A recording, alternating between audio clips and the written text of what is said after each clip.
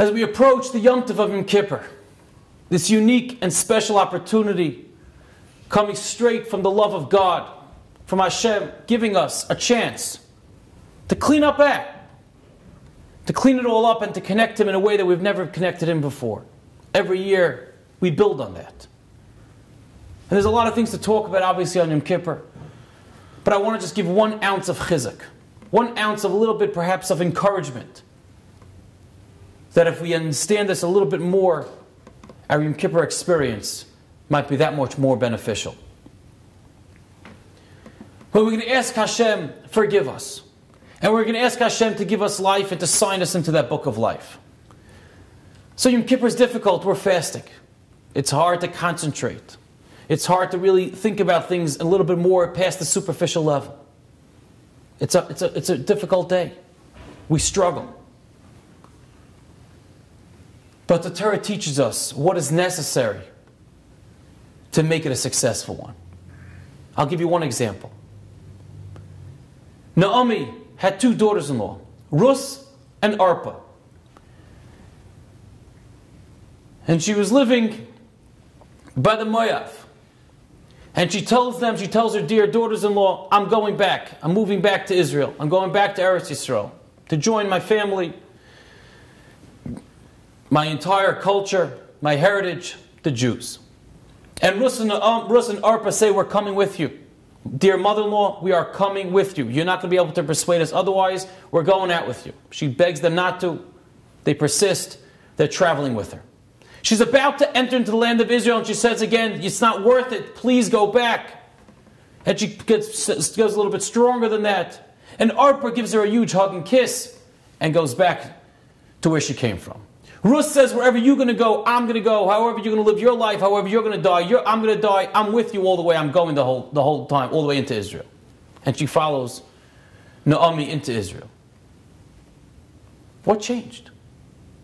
Arpa also gave up life as a princess. And Arpa also said, I'm not listening to any of your convincing and persuading me not to come. And she headed out the entire way. But as they're going into Israel, and her mother-in-law turns to them one more time and tries to convince them out of it, she goes back. Rus goes ahead. And the pasuk lets on an expression. It says, Shehi misametzes. In Ivrit, that's ktsat ma'amatz, which means we strengthen ourselves just a little bit more. That's what Rus possessed that Arpa, her sister-in-law, did not. Her sister-in-law didn't possess that same amount, which is say her sister as well, that Rus herself had. Rus stretched herself just a little bit further. And she says, I don't know what life's going to be like. I might be the scorn, I might be embarrassed, I might be ashamed, I might be poverty-stricken. But right now, my heart, my intellect tells me, take another step forward with this woman, with my mother-in-law. I don't know what the outcome's going to be, but I'm stepping into the land of Israel. I'm going to Eretz Yisrael.